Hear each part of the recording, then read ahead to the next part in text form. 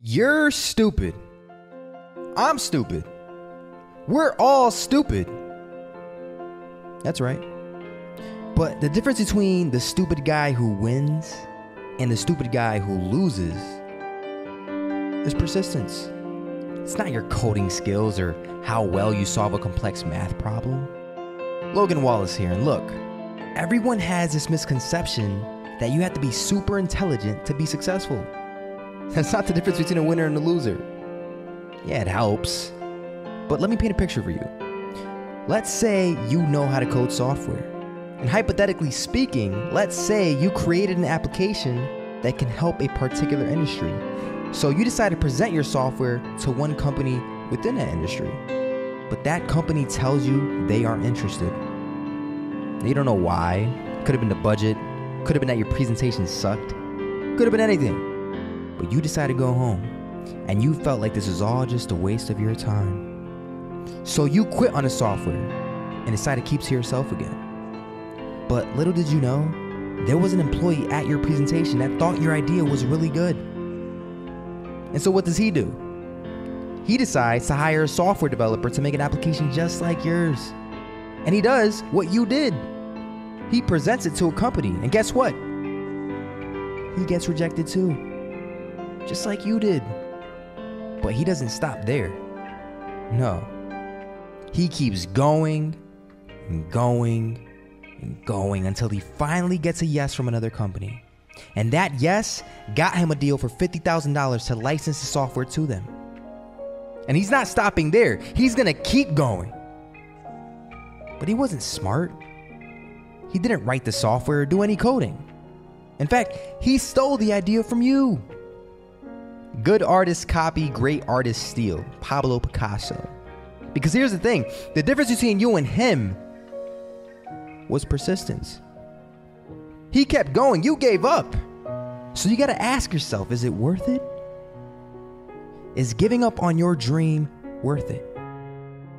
See, I was watching an interview of Will Smith the other day on YouTube, and he said something that most people sadly will never get. I mean, what he said has the power to really change your life, and it just goes over most people's heads. And I'll never forget this. He said, you can be stronger than him. You can be bigger than him. You can be more intelligent than he is. But if you and Will Smith were to compete on a treadmill, one of these two things will happen. A, either you're getting off, or B, he's gonna die. And that's it, folks. That's persistence. See, life is a game. Let's face it. Life is a game of competition, and there will always be somebody getting out-competed. See, you could have the perfect strategy, the perfect opportunity, but if you don't have persistence to the point that you're willing to die in order to outcompete others, if you don't have that persistence, then I'm sorry, but you're the one that's going to get outcompeted every single time. And most people forget that.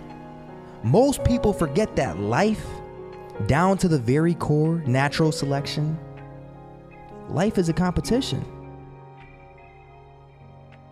Now, are you going to acknowledge that and step up? Or are you going to ignore it?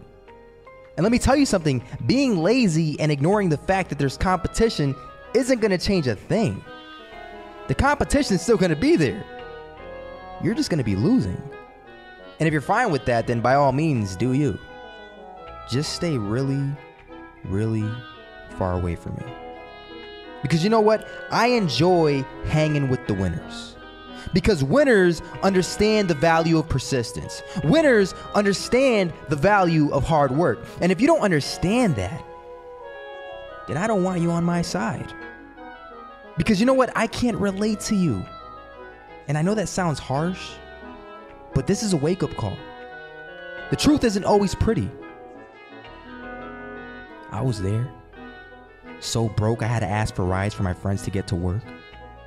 Most of the time I was walking through rain, through a blizzard. So broke, I couldn't even afford to provide anything for my family. And even as a teen, I was so broken. I had no confidence. I couldn't even approach the girl I liked in high school. I was wearing handed-down clothing from my cousins, and they were big, so the clothes were like blankets on me. I was embarrassed. I didn't want to approach any girl looking like that. My mother couldn't afford anything else. Instead, I got to watch the cool kid take my crush to prom with his fancy Audi. And even after high school, I was still broke. I cried a little inside every time Christmas came around because I was always stuck between two choices: make next month's rent or buy presents for all of my family and then take my girlfriend out. And I cried. Because believe me, I wanted to give. Because that's who I am. I'm a giver.